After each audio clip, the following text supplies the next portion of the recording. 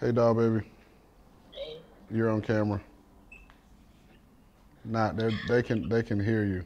You want to hold on? Let me show you everybody. I got a camera like right here in my face. We've been together 20 years now, and she brought up the point. It was the spring semester of 2003, and she asked me what did I want to do outside of playing football.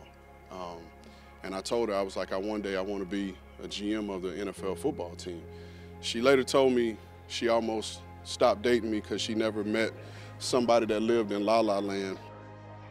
Football presents its own challenges, but my life isn't just all football.